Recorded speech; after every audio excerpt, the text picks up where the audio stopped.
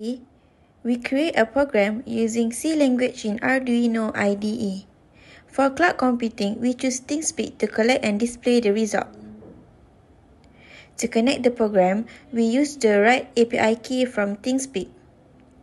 Then define the server, which is api.thinkSpeak.com. This is the code that we use to run our hardware.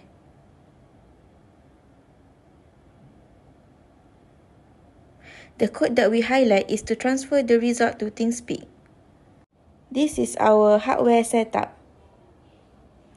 We use Node MCU, LCD, oximeter sensor, and temperature sensor.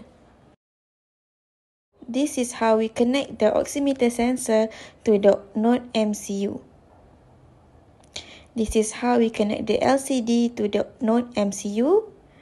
And this is how we connect the temperature sensor to the Node MCU.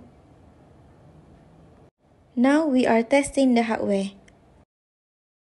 As you can see, there is changes on the temperature value, which means it detects the percent temperature.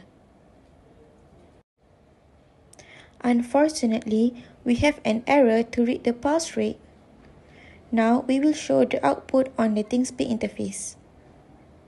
So this is the ThinkSpeak interface that displays the body temperature and heart rate.